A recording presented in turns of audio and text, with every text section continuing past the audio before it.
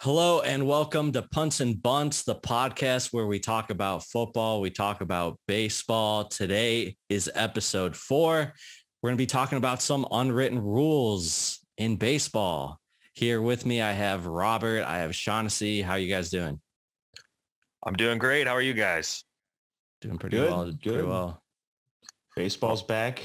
A little somber, getting baseball back, but recent NFL news with Dwayne Haskins tragically passing away. It's anytime you see somebody like that, player or person, regardless, it's always disappointing. It's always very sad to see somebody, at that young of an age, and then you take somebody who's an athlete, they've got gifts, they've got abilities, they've got places they're trying to go in their life that, it's very sad. It was very sad news over the weekend to see something like that, and just a tragic accident too. Right. Absolutely. I remember watching him a lot when he was at Ohio State. Definitely a fun player to watch. Definitely a real world-class quarterback, talent athlete. Yeah, I was curious. I mean, I thought he had a real chance in that Steelers QB kind of battle. Mm-hmm. They seemed like they were kind of going to let that play out a little bit. They made a few moves to get some people on board and make a competition. And I was curious to see if he could kind of reclaim some of those, highlights that we saw at Ohio State and that got him to be a first round pick. And I was hoping to see him put together, every time you see a young quarterback kind of fluctuate up and down on rosters and team to team, you kind of want to see them hit that spot where they can kind of get that stride. And it was just super sad. Absolutely. So moving on from football news a little bit, we're going to go on into the unwritten rules. For those that don't know, unwritten rules are those rules in baseball that are obviously unwritten, but they're, I guess they're thought of more as sportsmanship, or at least that's kind of the idea, I guess, that they're supposed to be, sportsmanship rules. What is a rule that really sticks out to you guys? Mine is the don't bunt against a no-hitter. That can really piss off the guys on the other side if their guy is pitching a no-hitter. I mean, you got to get the runs. You got to get the people on base. How late into the game does that rule supposedly start taking into effect? Like, is it the 6th inning? Is it 7 innings? Is it the 8th? Like, what do you guys think? It's never. The unwritten rules, I mean, especially like that, my thought process is, because there's always the argument of like, if it's a close game, people are a little more willing to accept bunting to break up the no-hitter. It's like, well, if it's a 1-run game, that one guy could be the tying run, but people don't like it if it's a bigger run game. But you have to think, though, if you're a team that's getting no hit or a perfect game pitched against, obviously swinging the bat's not working for you. I'm not going to blame anybody from trying absolutely anything to get on base. Clearly, for, 21, 22, 23, 24 outs in that game, depending how deep it is into it, they're swinging and missing. They're hitting into fielders and outs. So if you want to try throwing a bunt in there to see if that works, by all means, regardless of score, you play every game to win.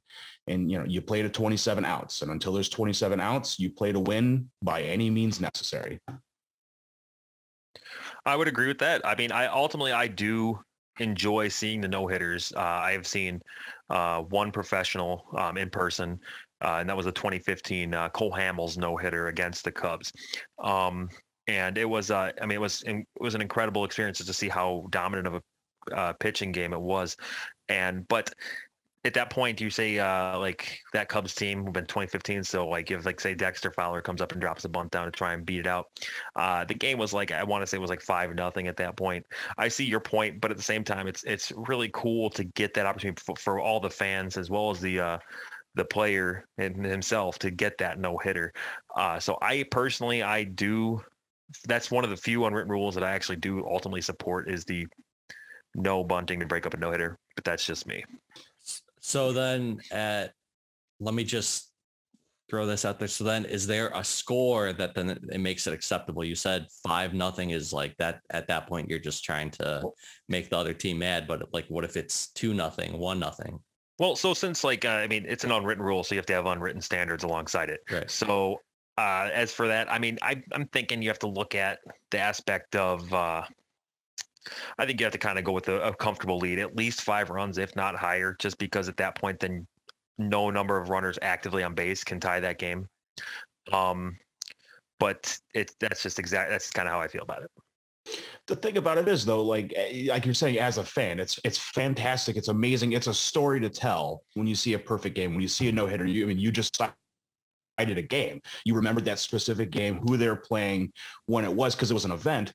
But doesn't it almost like if you were to find out that a guy, let's say a guy was going to bunt, and somebody in his dugout went, no, don't do that. It's unwritten rules. Wouldn't you feel like you've been kind of gypped? Wouldn't you feel like it's kind of a fake no hitter if they didn't try absolutely everything possible to get a hit? Because at a certain point, you can call it a gimme. If you're going to say, well, you can't hit that specific way that does lead to base hits, that does lead to runs, and just say you can't do that anymore, doesn't it feel like it's kind of hollowing out? It's like, well, if I've got a no hitter going in the 7th inning, if you hit a home run, it doesn't count because that's not cool to hit a home run and break it. Like, if you start putting arbitrary rules in what somebody else can and can't do, I feel like that ultimately takes away from the accomplishment itself. Because a no-hitter, a perfect game, are supposed to be that, a perfect game. You pitched a perfect game. You didn't pitch a perfect game when they weren't playing at their fullest or weren't trying the hardest. You pitched a perfect game. You didn't need help. You did it yourself. And it's supposed to be hard. A perfect game and no-hitter is supposed to be incredibly difficult. And if you don't want somebody to bunt, throw a better pitch. I think that's fair. You just have a lot of, the amount of players that actually can regularly bunt to get a base hit on a normal day is few and far between in the league. I mean, you have a handful of players. I mean, going a few years ago, you had pretty much D. Gordon and Rajay Davis, like the two prime guys in the league that could do it. But nowadays, you got the occasional guys that'll do it. It's not just a regular thing. You're not going to see Miguel Cabrera drop a bunt and waddle to first. But then, I mean, I do see your point. It's like if you have we got Cabrera who's inching closer to that 3,000 hit point. So to your point, it's like saying that he's at 29.99 and okay, let's just lob one into him, let him get that base hit just so he can get that 3,000 hit.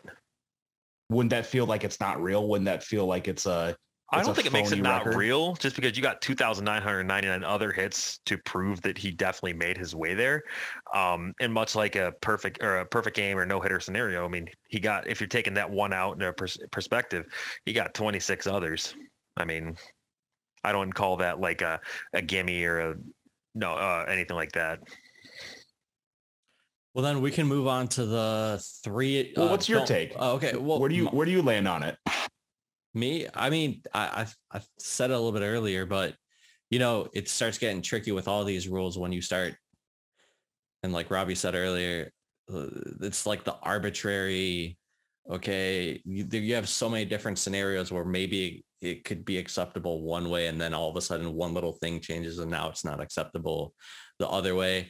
At that point, I would just say it's either acceptable or not acceptable. And then if I have to go with those two, then I'm just going to say it's acceptable. That's just when you start getting too intricate with the little specifics, then there's always going to be one reason why it was okay and one reason why it wasn't. So I would just say, it's okay with me. All right. And before we jump into the next scenario, be kind of wrong not to bring up no hitters and perfect games and not refer to the probably the greatest pitched game in professional baseball ever happened this week with Roki Sasaki's 19 strikeout perfect game in the Nippon League in Japan. I mean, that's just incredible. First perfect game in the league since 1994 and the 16th in league history. And then on top of that, it's just 19 strikeouts. It ties a league record. I mean, in big leagues, we've seen only 20 ever in a 9-inning game. You've seen a couple more after 9 innings, but just to factor in, you get 19 strikeouts plus a perfect game, and striking out 13 batters in a row is just incredible.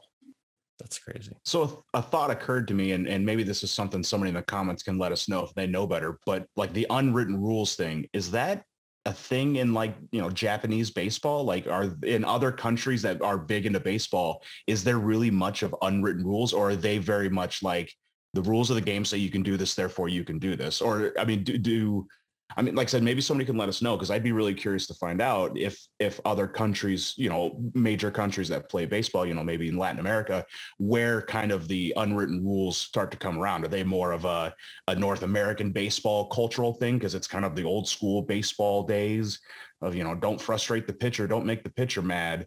I'd be curious to see kind of where like that lands on the terms of other countries that play baseball. Yep, but I mean, I think especially something like this, though, that we're discussing specifically with the bunting, in terms of Japanese baseball, bunting is as important as a home run. I mean, they over there they bunt all the time. That's part of the game. I mean, they have the All-Star game where they have the bunt. That actually might be Korean baseball, but still, they a lot of them they're kind of swinging as they come out the box, and they will pretty much be running towards the base as they're dropping the bunt down. So it's in Asian baseball, bunting is a much more important part of the game, especially in today's day with the sad side of baseball having the DH. So then, do you take so kind of like to Jose's point of like the intricacies of like what's allowed, not allowed, maybe a Japanese player is coming and bunting's part of their game. Bunting is part of their skill set. Something in their baseball card mentions, how many successful, singles off bunts. Are they allowed to bunt regardless of scenario now? If you're up 15-0, but you've got a Japanese player who's built their career partially on that skill, it kind of like, just kind of reiterating Jose's point of like, it's okay here and here and here and here, but not here and here, or if this is like that. Like Jose said, when you start to mix too much of that in, it kind of points out kind of how silly some of them are when you can kind of pick and choose a scenario and go that one, not that one. And the only thing different is, what that baseball player's career numbers look like. Gotcha. Yep, I agree. Also, one thing to build off onto this Roki Sasaki's perfect game. I just did a little research here. 105 pitches. So 19 strikeouts, only 105 pitches. That's incredible in itself. I think that's what's most incredible. Yeah. That was just efficient. Yeah. What was his first pitch strike percentage? I would assume it's pretty high up there. I don't know if this article has it, but we can definitely bring that back at a different time. Well, if you guys are looking at that, I just wanted to bring back the point that Sean was asking on the half of the unwritten rules, for example, in Latin America. Now, I haven't been to the Caribbean, Dominican, Venezuela, or anything like that.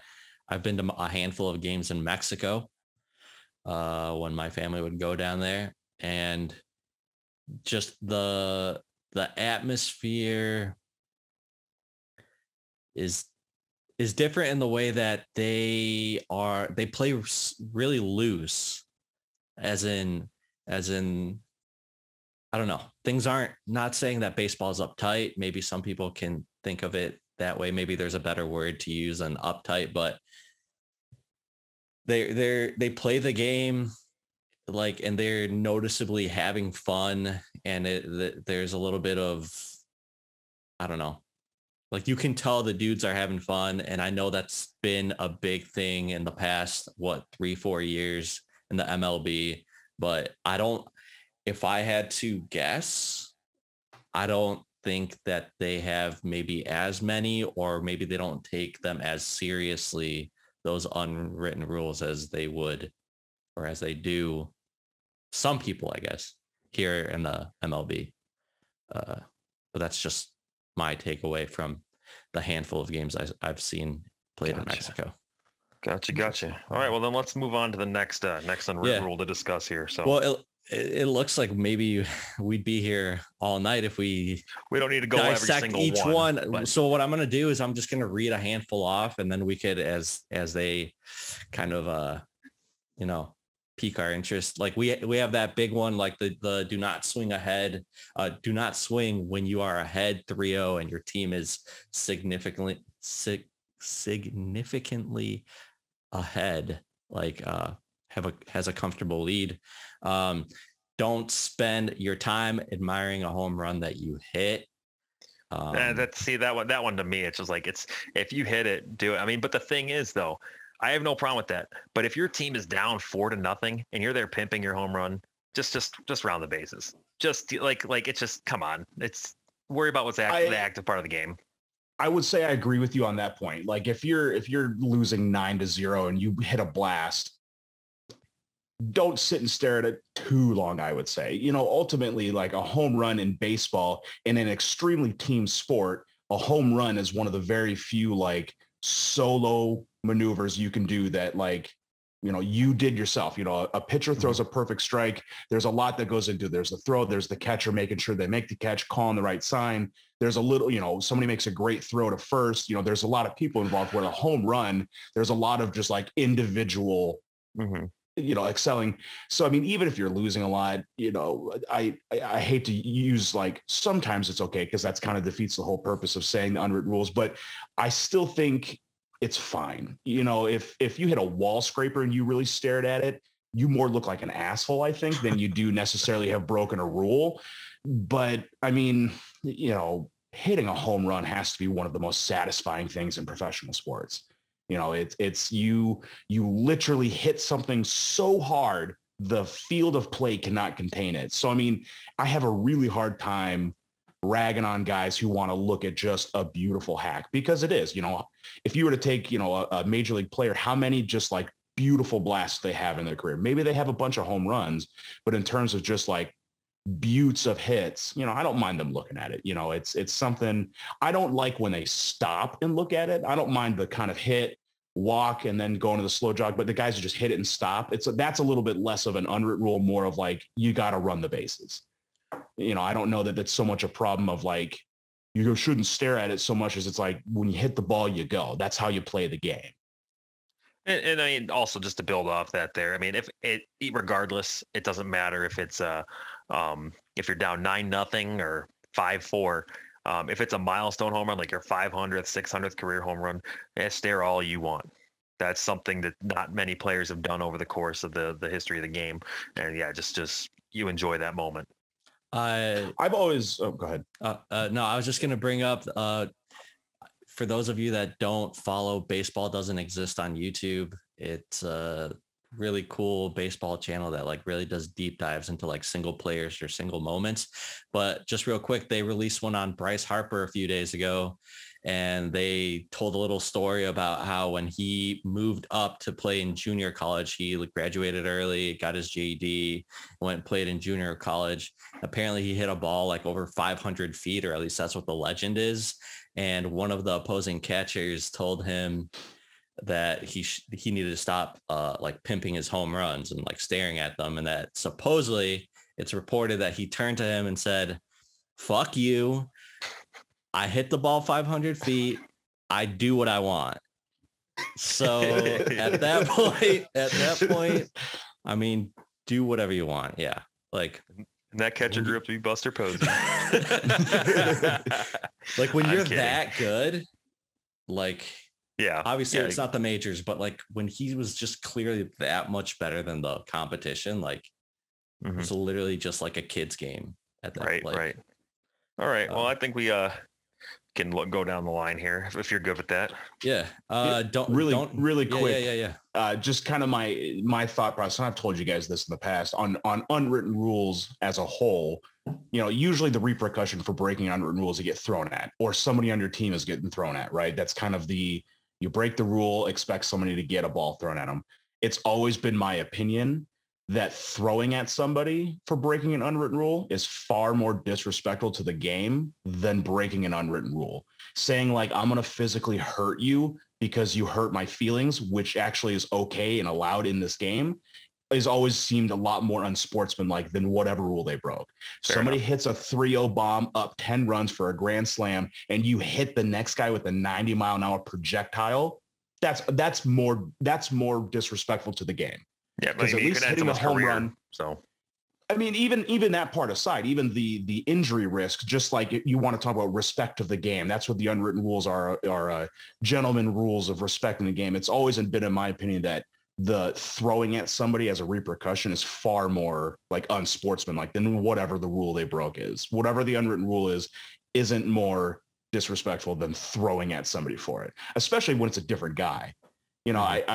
I'm not a big, I don't really find an excuse anyway to hit a guy. But like when you hit the next batter who didn't hit that home run, he didn't stare at it. He wasn't jawing on you at the base path. He's just next in the order and he gets plunked. That's all. I've always thought that was bullshit. That's soft. I've always It's thought soft. that's, you know, if you're going to be pissed off and go, I'm going to hit him, at least save it for the guy coming back around in the next couple innings. You know, if you really are that upset by it, take it out on the guy who did it. Agreed. Just a couple other ones that we have here. I'm not familiar, maybe not familiar, but I haven't really seen this one as much or like knowingly. Do not swing at the first pitch of an at bat if the pitcher has allowed back-to-back home runs. I'm not familiar with that at all. It sounds like a bunch of bull crap because you don't want that third one in a row. So skip that. It's not even worth our time. That's one of those, they wrote that down without it actually having happened. Like it happened once and they went, don't do that. Write that down as an unwritten rule. It'll never come back up again. Right. It's someone who is salty they got hit 3 home runs in a row on 3 consecutive pitches. Right. Do not work the count if your team is winning or losing by a significant number. That's kind of, that's soft too. How about don't rub the spot where you were hit by a pitch? If it hurts, I'm going to rub it. I feel like when the handful of times that I've gotten hit, you know, just whatever playing in the dumb little leagues that we play in, but I just don't rub it just because I don't want to look soft. Just because but like it's not like an unwritten rule like respect type of thing. I just don't want to. But also like it's a little bit like the audacity to like hit somebody with a ball at 90 plus miles an hour and they'll be like, don't you dare now touch it. You know, I just hit you with that as hard as I could. Now don't touch it. Like, it's like, I'm sorry, fuck you. You just hit me with the ball. I do whatever I want. Right, I'm going to Castellanos flex on you when I come back around the plate. That was awesome. Do not walk in front of a catcher or umpire when walking into the batter's box. And I feel like that's just something I don't ever consciously would tell myself, don't walk in front of them. It's just kind of, and maybe I've just been conditioned not to by just watching TV, but yeah, like, you don't cross over home plate to go to the batter's box. Like, yeah. I always felt like I did that not so much out of any sort of like respect for anybody, more so like I don't want to like kick up the lines of chalk. Like I don't want to like walk across, like if they've chalked out the batter's box and the foul lines, I don't want to kicking, you know, I'd rather kick dirt on that as I'm running down the baseline. I don't really want to like step through and kick all that up in the front. Plus, like if you think about the action of just like walking, it feels awkward. Like walking right in front of everybody to get in the batter's box just seems a little like seems fine awkward to me. I mean, yeah, you're No, I better don't than have everyone anything else. against Just walk in front. You're better than everybody else. Show who's boss. It's a power move. I want to start doing that. Yeah. Don't stand. It's like tapping the catcher's shin guards with your bat. I've always felt that was kind of a power move. It's like, fuck you. You know. Oh, then you gotta walk. You gotta make sure you walk the plate with your arms like Conor McGregor. Just go. Do not stand on the dirt near home plate when the pitcher's warming up. So technically, like almost in the batter's. Yeah, that's just that's just kind of it's just yeah. If anything, that just seems like a safety rule. You know, he's warming up, so in theory, he may be a little bit wild, and if you're going to stand up there, you're going to risk getting plunked by accident. And normally you're taking outside. You're normally taking swings or something, so you're not going to be like right there taking swings while he's exactly. So yeah, I don't know that. Do not assist a member of the opposing team. I mean, like in terms of what? Like, I mean, you're just gonna like say, oh, just get me out, or like if they fall down, like and if the play's over, you cannot help them up. I mean, especially in today's society of sportsmanship, you'll see that way more of now. It's like, haha, you fell, suck it. You just like step over them. Cleats on their hand. Yeah. And the last one for the hitters that we have here is do not speak to a pitcher who is in the process of throwing a no-hitter. That's just a superstition thing. I think it depends on the pitcher. But yeah. And then I got one more that's actually not on this list here. Yeah, no problem. The one that I've seen before, and I can't remember when it happened, but it was do not step on the mound when going back to the dugout. The Dallas Braden thing? I think that was, yeah. Which that one, like, to me is, again, it's like a superstition thing. It's like a get on my face type of deal. But That's one that I remember offhand. That started a little bit of a chirping match. So right. Yeah. And that's for the runner that's like heading back to the dugout and not to correct. go over the mound. Yeah. So like if you're on the third base dugout and you're running to first, and you get out and you just run across the middle of the infield and just step on the mound. Right. So, and these are for the pitcher, and these are just kind of a little weird because I don't know. It says a pitcher who is removed from the. Oh, I agree with this one. A pitcher who is removed from the game in the middle of an inning must stay in the dugout until the end of the inning. I think it's fair. I mean, you see, it's your mess. Why make sure you want someone else to clean it up, and don't just be like, oh, screw y'all. Right. Yeah. Just go straight to the showers. Peace out. You like sorry give up about a home run. Yeah. Give up a home run and like leave like 2 guys on and then get taken out. You just like go take a shower. Well, I mean, they need to clean themselves off if they're making such a big mess. Nothing to see here. And a pitcher should not indicate displeasure if one of his fielders commits an error. I think that one's overall fair. I mean, there's some situations where the player just clearly makes a mistake, and maybe the pitcher and the fielder just don't have good terms with each other. But for the most part, like, I mean, why'd you let the batter hit the ball? Okay. Yeah, that's good. I mean, I've been on teams where that has happened, and it just kind of it just brings out the demeanor of the team. It kind of brings a weird vibe for the rest of the game. I don't know. I also think it would invite like your team, like, okay, so you're pitching and I muff a ground ball, and then you're like, you know, God damn it, Shaughnessy, you need to get that. And then you give up a home run on the next at bat. Right. Exactly. I'm definitely going to be chirping back to you. And then that's you know what I mean? Like, not what you want. Right. Yeah. Exactly. I mean, I feel like, but it's like, there's no way if you get on me and then you do something stupid, like give up a walk or you give up a home run, I'm totally talking some shit to you now.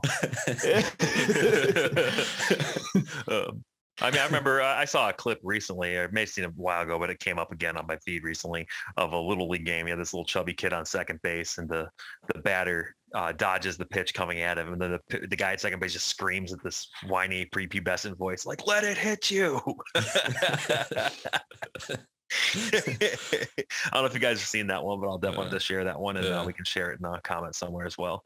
Yeah, but that's definitely a golden moment. Right. So.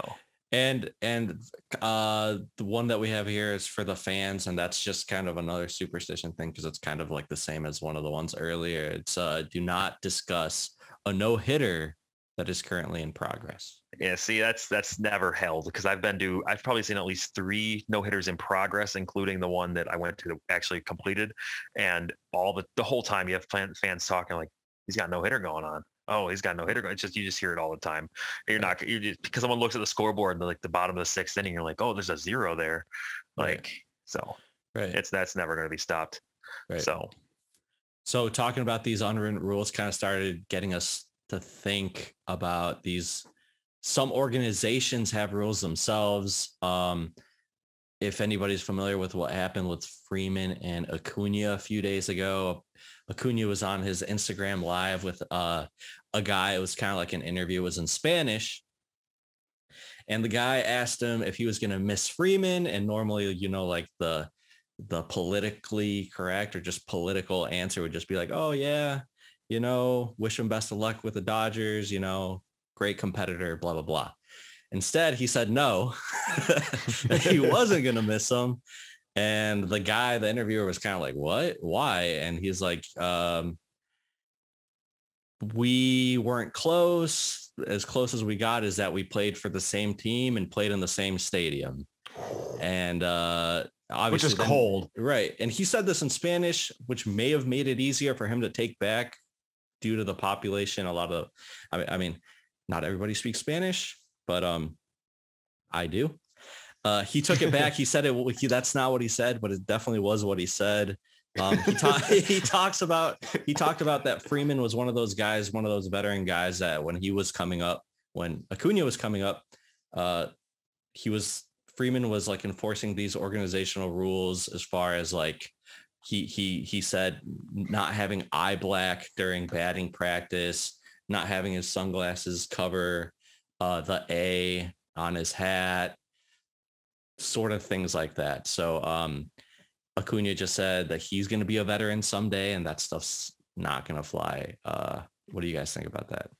I mean, it's just, I got really nothing, but kind of just like, I guess, act like you've been there kind of type of thing. I mean, I don't know if how Freeman acted really. We weren't there, obviously. We just can go take these comments as with a grain of salt all we can. But yeah, it's just act like you've been there, I guess is the best way to put it. Well, Freeman didn't deny him. Yeah. But I feel like if they're organizational rules, like if they're actual, I mean, and we're not talking organizational unwritten rules, which is kind of the no eye black thing. And that was no eye black at BP, right? That wasn't That's how that one was. Yeah. Like, I can't imagine that the Braves have written down somewhere, if you're a player of the team, you can't wear eye black at BP. That one sounds a little more like a team unwritten rule, like an organization's unwritten rule. The like no sunglasses over the logo, or like when teams say like you're going to dress in a suit for travel.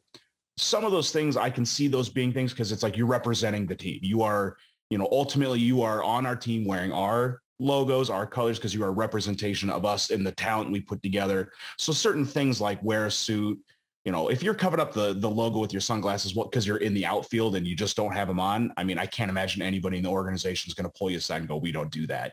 But if like you're in an interview and you decide to throw that up, it's like, you're representing that team.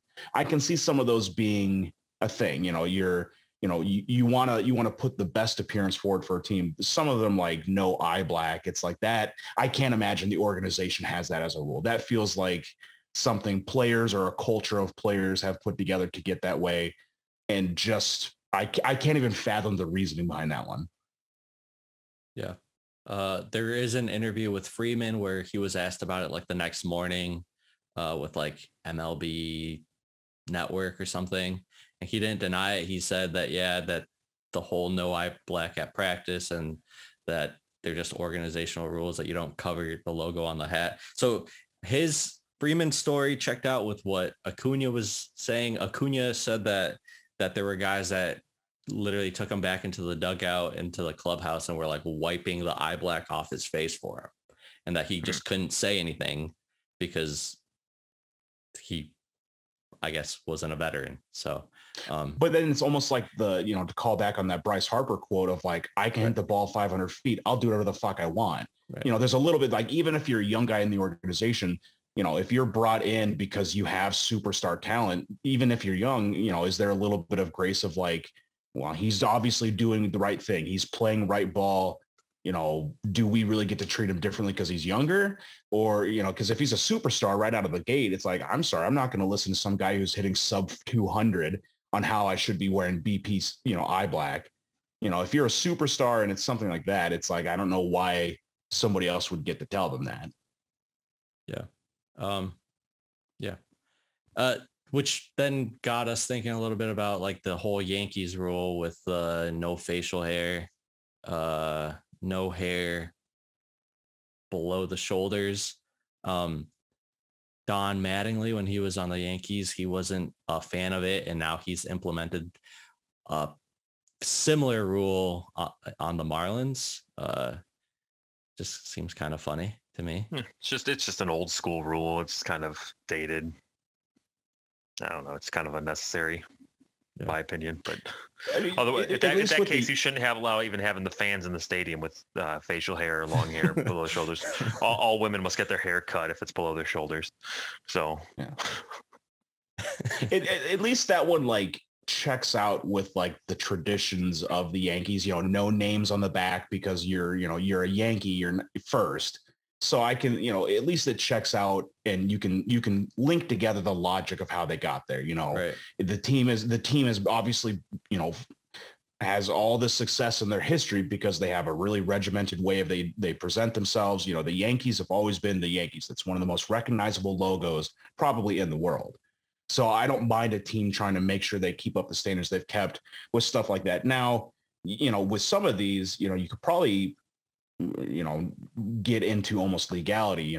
There's been, not to call in and get into like HR policies, but there's been, case studies about how much an employer can force like beard restrictions and hair restrictions because some religions have their own restrictions on how you have to have facial hair or hair on your head, that, you know, what takes precedent. If you're a player and your religion calls for you to have a beard or to have a certain type of hairstyle, you know, who is it for your baseball team to tell you no?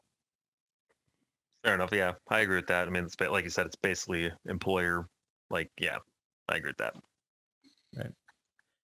And I guess the last thing that we wanted to just talk about were the fun written rules that we Sean coined that phrase, which is basically unwritten rules, or sort of, for the fans, but like fun ones. So what was your example, Sean? Like you see all the time, like if somebody in the crowd catches a ball, foul ball, a fly ball, I guess not a fly ball, but a home run ball in their beer, you have to chug the beer. It's just kind of like, if you have that, you got to drink the beer. Or even if you make like a catch and you've got a beer in your other hand, you got to drink the beer. You know, and that's just kind of one of those, that's what everybody wants to see. You know, as soon as the camera goes on that guy with the cup and the beer in it, it's like, chug it. You hear the crowd start to go. So it's just one of those like unwritten rules in the stands. You know, you catch a beer, you catch a ball in your beer, you drink your beer, you know, stuff like that. You know, it's fun little things. Now, some of them I know are controversial, such as like if the stadium's doing the wave, like it's very divisive. Some people will say you do not do the wave, and some people say you definitely do the wave. So that's probably a fun written rule that somebody in the comments is going to start debating on whether or not it's it's a stupid unwritten rule. I'm sure somebody will let me know that it's really dumb. I personally think the wave is a blast. I think it's fun to watch it go around the stadium. I can see as a player not being a fan because it's kind of distracting, but I think it's fun. I don't know that, you know, it's really people who are so against it. I don't really understand why. It's like, I'm the guy that sits in the stands and I'm like this when everyone's in the way. I'm like, really? And that's totally fine. You're just breaking the fun written rule. And by all means, you should expect somebody in the crowd to throw a 90-mile-an-hour fastball at you. Do I get to keep the ball? Well, yeah, that's another one that we had kind of mentioned, is like another rule is when, let's say you're a grown man like us and a ball lands 10 feet from you, and on the other side of the ball is a 7-year-old kid going for the same ball. Are you supposed, and you get to it first, are you supposed to give it to them? I mean, so on this one I'm torn about it. I mean, I feel like if you get the ball, regardless of your age, you should be able to get the ball, no doubt. But I mean, I'm not going to be out there outrunning kids, shoving kids, throwing an arm into kids, trying to take a ball. Like, so, but if I'm just sitting in a lawn at a minor league baseball game, there's no kids around me, and a liner comes right at me and I get it, I'm going to keep that ball. I mean, but I've definitely given probably about as many balls away as I have caught at games. At minor league games, I've never caught a ball at a pro game, but at minor league games, I've definitely given balls to kids before, and they always get a big smile on their face. It makes them pretty happy, especially when you see like a kid get up for a ball, and then they see you pick it up, and they walk back to their seat all sad. I mean, then kind of like, I don't. What else am I gonna do? Is I'll sit on my shelf and like, am I just going like, man, that is such a cool baseball. I think it's up to the discretion of the guy who has the ball. I mean, if you want to give it to a kid, great. If you don't, fine. Ultimately, you don't know what the situation for that person is. Like us, we at a baseball game look like everyday regular adults, but you know, I have a little kid at home. I would love to bring a baseball home to my son and be like, hey, I got this at the game for you. Keep this. This is a genuine ball. But at the crowd, everybody just sees some 28-year-old guy go, no, I'm going to keep the ball. Fuck these kids. And that's not what it is. But that's the assumption. But I mean, if you want to give a ball to a kid, give a ball to a kid. I don't really like it when you like see like Robbie said, you know, they're like pushing kids or they're running for the ball. If you get the ball and it's not like you're knocking people over for it, it's your ball to have. Now, if you're bowling over the 8-year-old for the ball, you're kind of a dick whether or not you give the ball to him or not. But I mean, if you got the ball, it bounces to you or everybody misses and it rolls right to your feet and you pick it up, that's your baseball. Do with it whatever you want. I was at a minor league game once and was standing in the lawn and was just standing there. I think I was sitting with a beer in my hand, and one of the bullpen guys of the team picked up the ball and just threw it into the crowd because it was a foul ball. And I'm amongst a bunch of children, so I just reach my arm up and I catch the ball, and I'm like, well, I feel like a total doucher. So I had to find some kid to give it away. So like all the kids were like, can I have it? Can I have it? And I found the one kid that wasn't like begging me for it and gave it to him. So Right. But yeah, I mean, but also to build off this, if you get drilled by a foul ball, you deserve the ball. So if like I see someone get drilled in the arm by a screaming line drive and it lands at my feet and I pick it up, I'm going to give it to the person who got hit by it because they wore it. that's their ball. They deserve it. See, my very first baseball game, the very first game I was sitting in the Wrigley Field bleachers, and my dad and I had just sat down. We just got into the game, and he goes, "Now you need to keep an eye on it because BP's going on." And not 5 seconds later, I looked up at a line drive home run coming right at me. I threw my hand up, smacks me in the hand, hits me in the shoulder, goes behind me, and I turn around to get it, and this lady snatches it and walks away. And I at the time, I was 15 years old, a kid. I was still a kid. Nobody gave me the ball. And I actually got hit by it too. And I never got that ball. But I did get one later that Kosuke Fukudome. He was warming up in the outfield and he looked at me and kind of gave like, here you go, and tossed it right to me. And that kind of made up for it. But I mean, if you get hit by it, I feel like it's kind of the good guy thing to do to give it to somebody if they got beamed by it getting into the stands. Here's your consolation prize. You can have the ball. See, there was one I remember I was in the bleachers during BP, and I think Albert Pujols may have hit it. It was definitely on the, definitely against the Angels. This lady was sitting there looking at her iPad in the bleachers, not even paying attention. The ball lands right on the iPad, shattering the screen. She was all upset, and she didn't even get the ball. Some other kid took it and ran away, and I thought it was fantastic. It's like, why do you have an iPad in the bleachers anyways? That's your own fault. That's the baseball gods leveling things out a little bit. Yeah, that was a great moment. Like my mom and I were in the bleachers. I think I was like probably 20 at the time. We were just sitting there. We were both just cracking up. So yeah. Like, yeah, just going back to the little bit, I've never gotten a ball. And so like at that point, right, exactly. At that point, like, I guess to the average person, if they saw me get the ball, I guess I've like aged out because I'm not ever allowed to get a ball unless there's like nobody around me and it comes right to me and I don't look like a dick that didn't give it to the kid sitting behind me or anything like that. Well, we'll tell you what, Jose. Sean and I will take you to a Kane County Cougars game, and if we get a ball, we'll get you that ball. We'll give you the ball, and you will get to keep your first ever ball from a baseball game. Sweet, awesome. Well, I think that that concludes this episode. Be sure to follow us on all the socials: Instagram, Twitter, at Punts N Bunts. Make sure you let us know which unwritten rules you agree with, which ones you disagree with, whose take you agreed with. Maybe you didn't agree with any of us. Let us know why.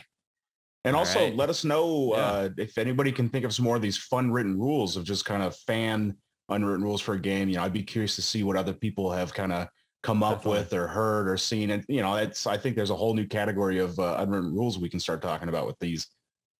I agree. All right. If there's nothing else from you guys, then good. We're out. See ya. All right. See you guys. Later.